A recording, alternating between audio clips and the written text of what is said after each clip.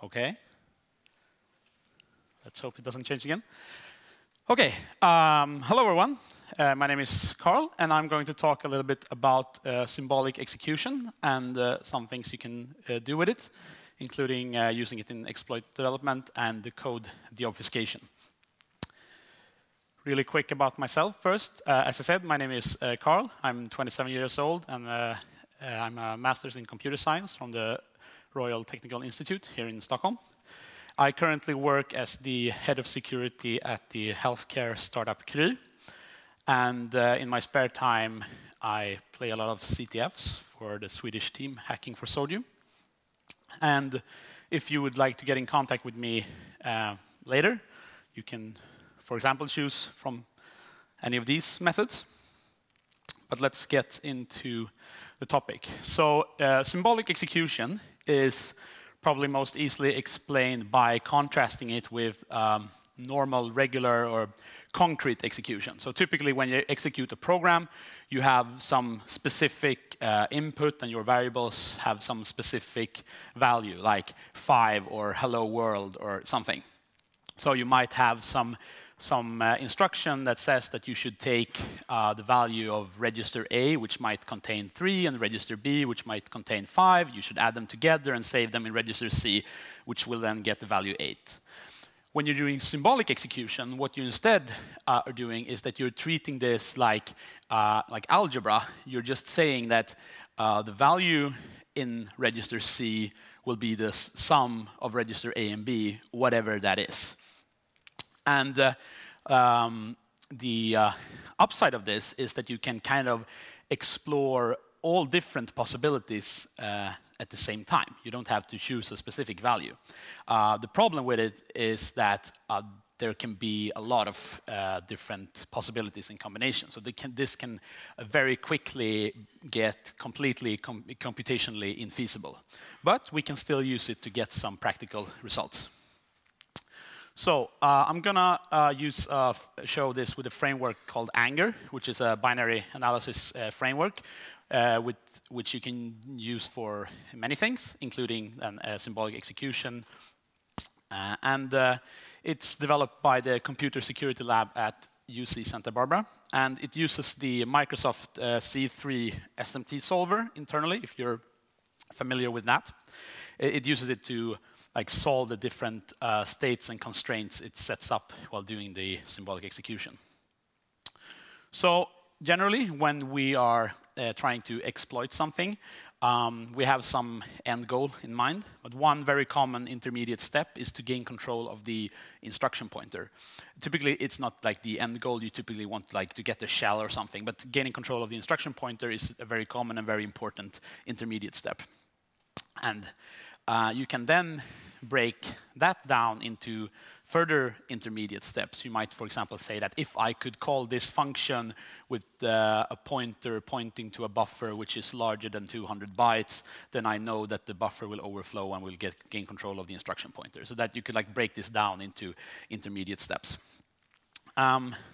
So what you can use Anger for is that you can tell Anger to take this binary, go out and explore it, and try to find a way to reach a specific address within the code. Find some input or some state which makes this part of the code execute. What we then can do additionally is to add further constraints. Like what I said, we might say that we need to reach the end of this function, but we can put on the additional constraint that the size of this buffer should be larger than 200, for example. And then Anger can try to solve this problem that we have set up and try to give us some input which will satisfy these conditions.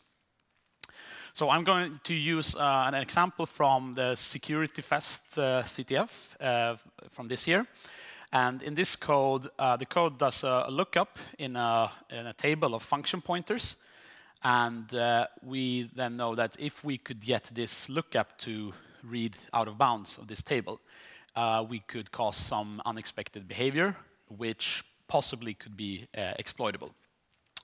I'm also going to show how we can get rid of some code which we know doesn't contribute to this result to make the computation simpler.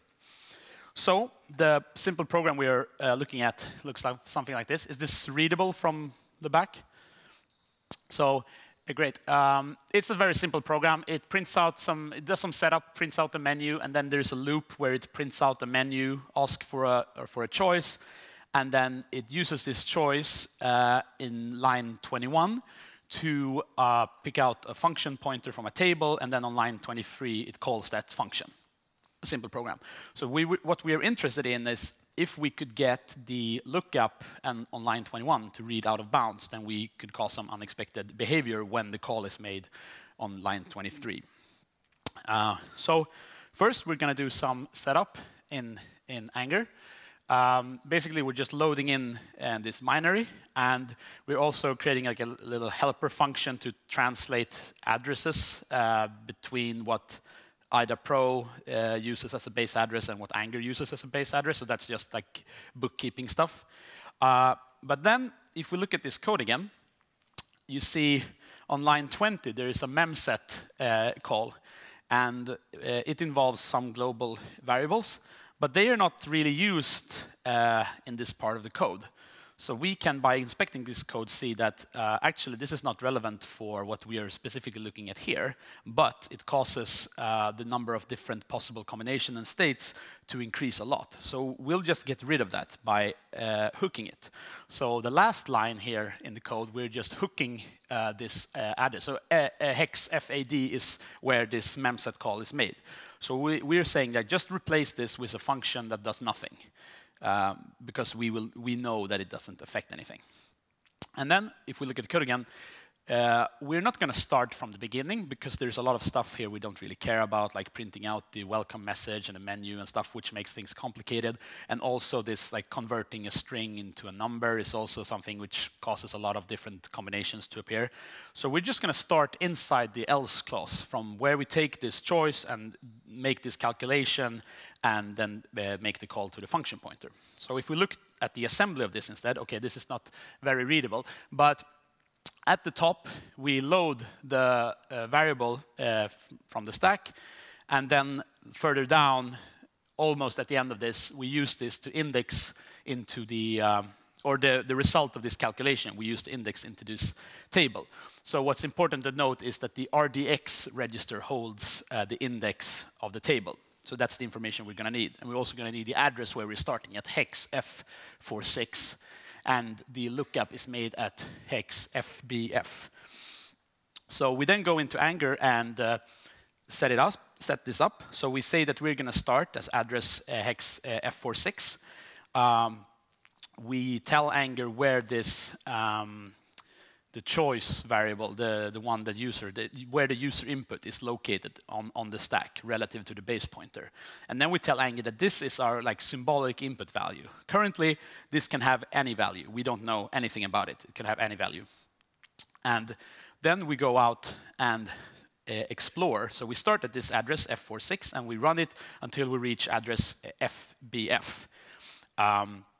Which it trivially will, because there are no branches or anything, so we will just continue down there and we will reach that state. But that's not enough, because we want this to be out of bounds in the table. So we add this additional constraint that, okay, you can reach this address, but we are only interested in the cases where the RDX register. So quick note here, the table has 8 entries, so the maximum valid index is 7. So we're interested in cases where the RDX register is less than 0 or greater than 7. We add this constraint, and we let Anger crunch this for a little bit.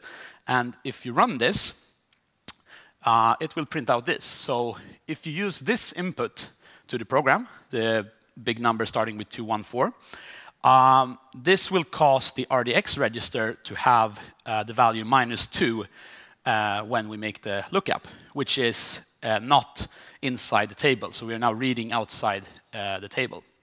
And this then causes, I mean, initially if you run the program, just input this causes crash, but it turns out that you can control this crash and then go from there to exploit the binary. But that's not part of this example. Okay, so that's a little bit about how you can use it for exploitation. You can also use it for deobfuscation. So generally, when you obfuscate code, the goal is to make it more difficult to read for either humans or computers.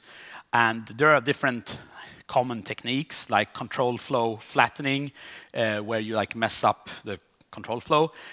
You can have a packer which unwraps codes layer by layer. You can have a dropper which downloads more code. You can have your own virtual machine, so essentially creating your own programming language and then implement the code in that. Or you can use something called dead code insertion, which is basically you just like spray the code with instruction that contributes nothing to the end result, either because it operates on dummy data or because the operations cancel out. Like you insert an increment in one place and then a decrement a few lines later.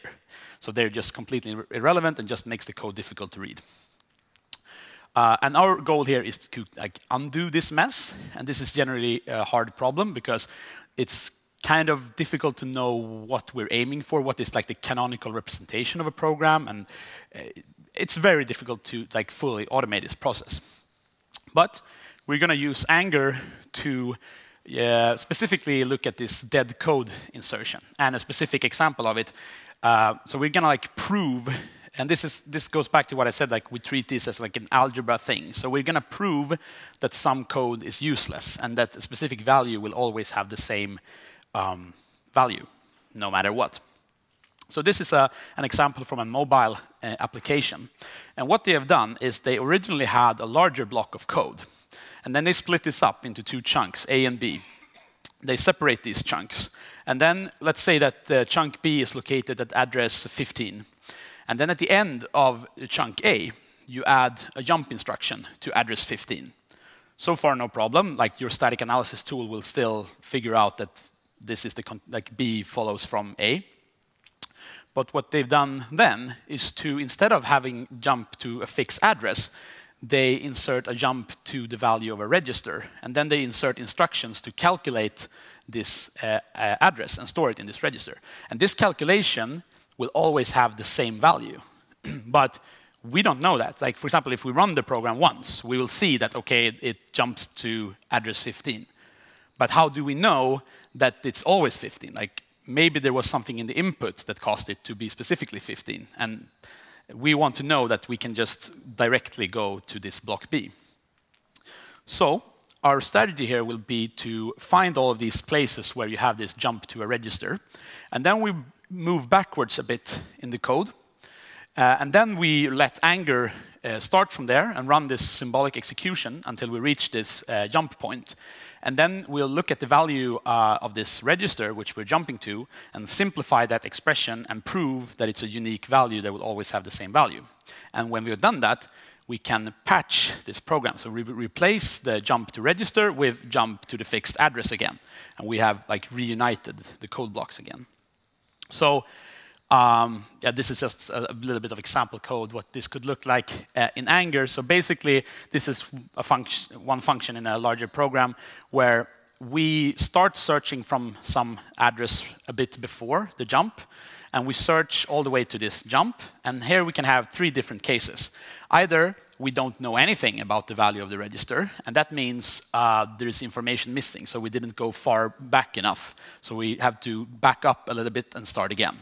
Or we can have multiple values, and that could mean two things. Either we don't have enough information, or this is actually not an obfuscation place. This is just like a regular switch statement or something. So that's kind of a bit tricky.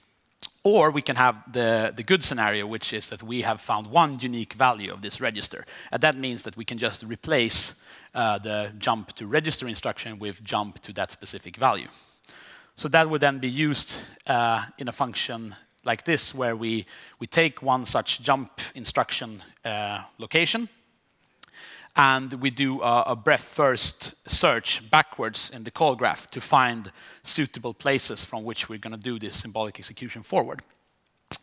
Yeah, we do that until we either have found a unique value for the register, or we reach the start of the function. And if we still fail, then this is probably not. It probably doesn't have a unique value. It's probably like a switch statement or something, which actually can have different targets depending on the state of the program. So if we run this on this example from earlier, you see that the last instruction of this first block has been replaced. So instead of jump to register X8, we have jump to a fixed address. And now your static analysis tool will be very happy and can continue the analysis and simplify the reversing of this code. And like you can continue reading the whole function as it should be until we reach another place where this obfuscation has been made and we have to like iterate and do it again. And that's what I had to talk about. Thank you.